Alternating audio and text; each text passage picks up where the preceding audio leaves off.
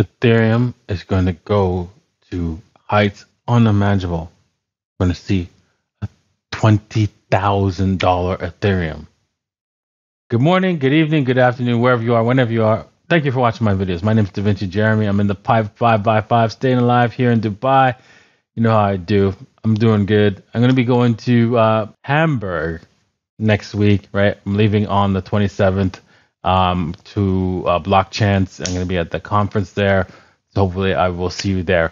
Also, we're going to be talking about some news. We're going to talk about why I see Ethereum like going to the moon and even outperforming Bitcoin, doing better than Bitcoin in this news segment, and then doing some trades. And if you're interested in doing some trades, make sure you head over to bybit.davincij15.com, okx.davincij15.com, or if you don't like KYC, you can head over to that's TOO.davincij15.com.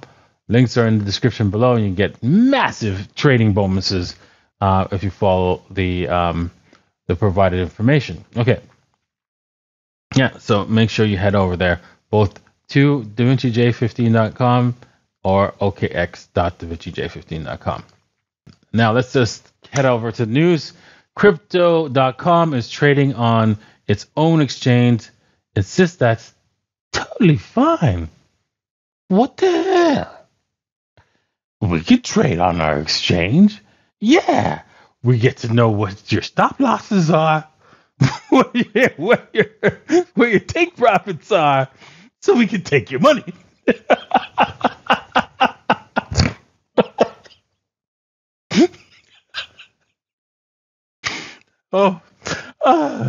Totally fine. Totally fine.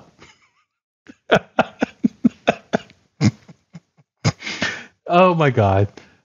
Crypto.com, you're in trouble. You're in trouble. Stop the nonsense. Just stop. Right? I'm not gonna continue. I'm not even bother reading this article. It is obviously stupid, right? You know they're gonna say, but we're not gonna do that.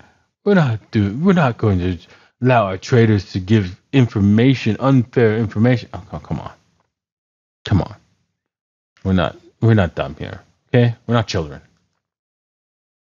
Okay. This is interesting. 35 trillion Shiba regains profitability as Shiba Inu is outshining the crypto market. And I'm like, I'm looking at this and I'm like, what the hell is this guy talking about?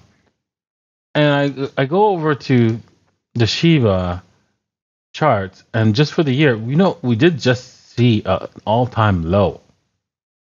So I'm not sure, and then just pumped up a little bit. I'm not sure what this guy's smoking with that article, but he's obviously just pushing some Shiba onto people, right, so that he can sell his bags. Look how sad he is. He looks sad. He looks like a person who's like, I lost a lot of money in SHIB, right? So I need to pump that. Look at him. Look at this kid. I need to pump my Shiba bags on this news forum. Oh boy. Okay, moving on. Banning crypto may not be effective in the long run, IMF is saying. Duh. I think I've been saying that for a long while, because people will tell me, yeah, government's going to band together and ban all crypto. And what are you going to do? Yeah, because every time the government's banned something, that means it gets eliminated and disappears from the universe. That's why you can't buy drugs, right? You can't buy books, right? And because they banned books in the past, and you can't buy anything that's completely banned and contraband at all. No. In Venezuela, it's illegal to use the U.S. dollars, yet, and nobody uses U.S. dollars there. They only use the boulevards. Nothing else.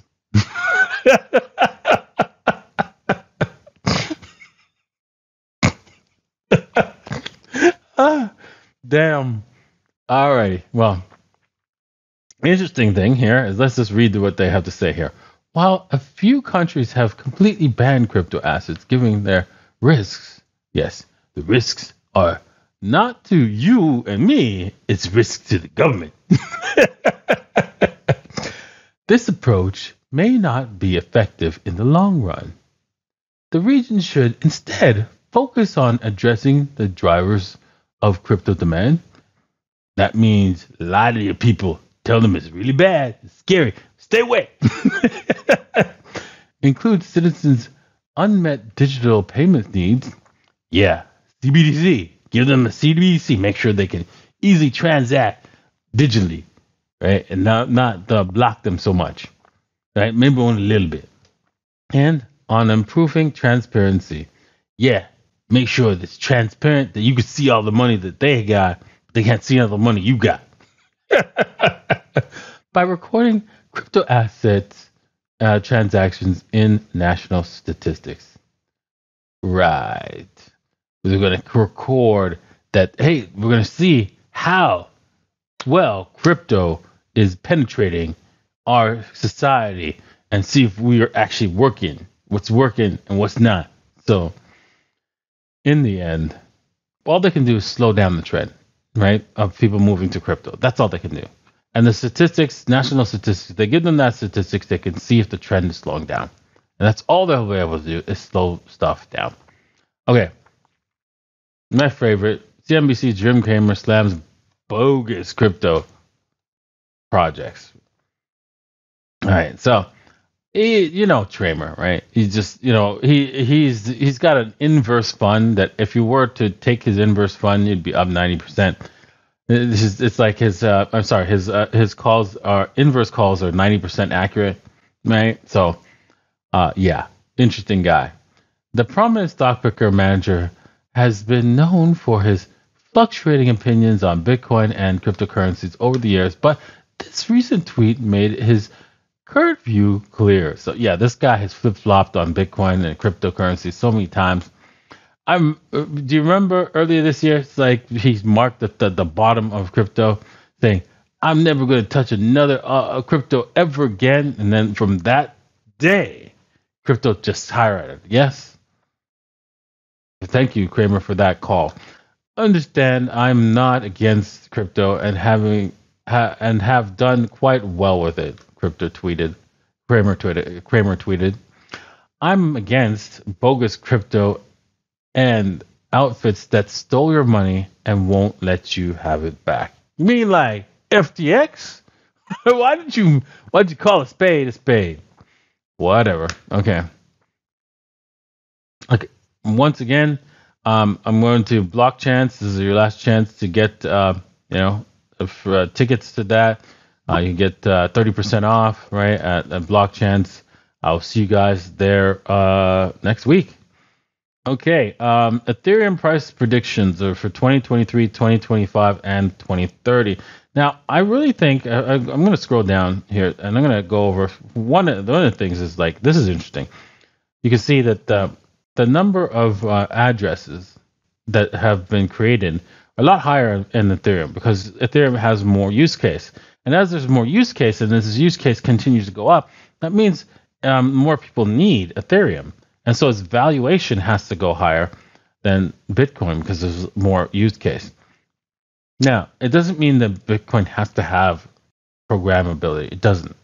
It has its own use case in and of itself.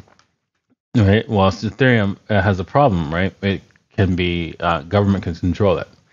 Okay, so they're saying that Bitcoin can be, during the next bull run, it can be as high as 6,500. I think that's a little low. I think closer to 10K might be in the next bull market.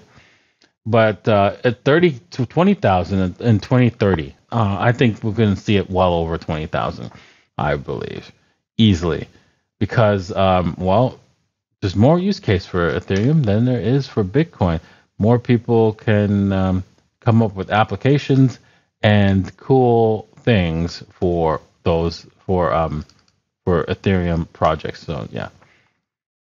All right, Bitcoin. The consolidation here is going to be a while. Even though we can see some W's here on the hourly, I would be very, very carefully on these trades. If you're going to take this trade, make sure you take it properly. If it breaks out here on this W, right, this is your stop loss. You should take a 1-to-1 risk to reward ratio. You can see that that's inside the range. Might do a little bit outside, but that's okay. And then you take it to make sure you get a 2-to-1 risk to reward ratio by moving your stop losses up a little bit here. There you go. Do not get greedy, right? Remember what I say: bulls make money, bears make money, pigs get slaughtered, right? So, but wait for the breakout, and then away you go. Looking at Ethereum, let's go down to the hourly. Again, you can see there is no patterns here to take us higher. Ethereum pumps right up to the last support level, which is could have swore it was way over here, but anyways, don't know why that's marked here. It should have been marked way over here. That's the next support level, and you can see that resistance, not support. This is support. The green ones are now support. And we've gone up to this resistance level, and you can see that Ethereum is trying to decide which way to go on the hourly. So we have to wait a little bit before we can make any kind of trades. You can try to wait for a Hail Mary trade here on the shorter term time frames. Now that I'm zoomed in here, you can see you want to wait for another Hail Mary return here. This is a little bit off, but we're above the EMA ribbons. I would say that if you trade this, wait for any kind of return to the lows here before you buy, and see if you could take it up to the top of the range here, because Ethereum is going to chop and range between this top and probably this bottom here. We've seen a bottom as this thing is turned around. So if you're interested, you'd look for a buy zone at the 61.8 or the 78.6 levels, as you can see here. Okay, that's it for today. I hope you enjoyed today's episode. I hope you learned something. I hope you enjoyed it. And make sure you hit the like, hit the subscribe, and have a good weekend. Cheers.